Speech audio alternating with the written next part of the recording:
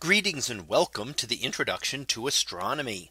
One of the things that I like to do in each of my introductory astronomy classes is to begin the class with the astronomy picture of the day from the NASA website, that is apod.nasa.gov/apod.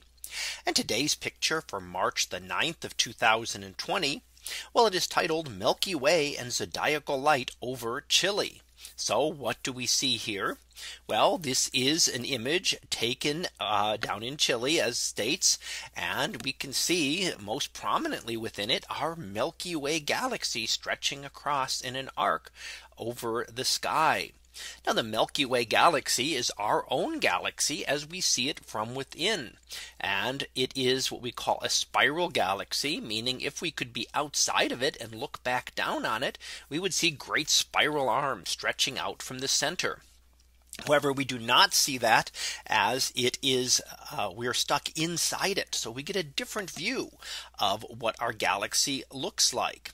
And we see it as a flattened disk, and we see great star clouds and dust clouds that are associated with it. And we can see here, for example, on the right hand side, as we look towards the central portions of our galaxy, we see a larger concentration of material than we do on the left hand side when we're looking towards the outskirts of our galaxy. This is because we are not at the center of our galaxy, but a good chunk of the way out, more than halfway out towards the edge. So when we look in one direction, we see far more material. And when we look in the other direction, we're looking at far less material. Now, a couple of other things that we see here. One is the zodiacal light, which stretches up from the horizon and up towards the Milky Way. Zodiacal light is caused by dust within our solar system.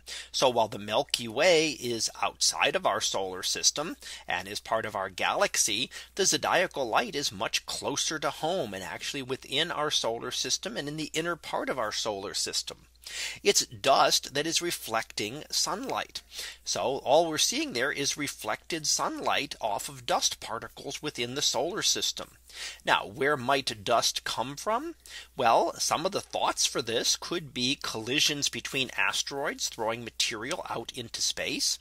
And that would then continue to orbit the sun just as the asteroids had previously. In addition, comets over thousands and millions of years will leave material behind in their orbits, and that could eventually become dust particles that would also then reflect the light from the sun.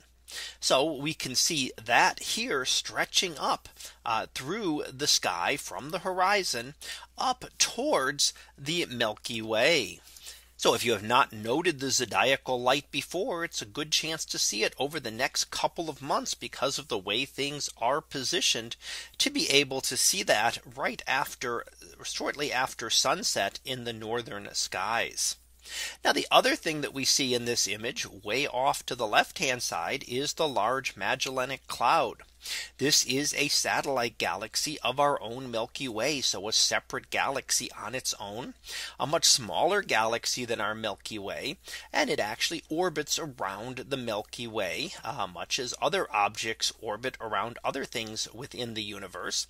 So our Milky Way has satellites just as our sun has planets, or the planets have moons that orbit around them. So the Large Magellanic Cloud is one of these, and very prominently visible in the southern sky. So if you are south of the equator, this would be something very easy to see as a fuzzy patch in the sky. That is actually another galaxy. So here we get to see not only our Milky Way and the Large Magellanic Cloud as two galaxies, but the zodiacal light within our own solar system as well. So that was our picture of the day for March the 9th of 2020. It was titled Milky Way and Zodiacal Light over Chile. We'll be back again tomorrow for the next picture, previewed to be Cone of Stars. So we'll see what that is about tomorrow. And until then, have a great day, everyone, and I will see you in class.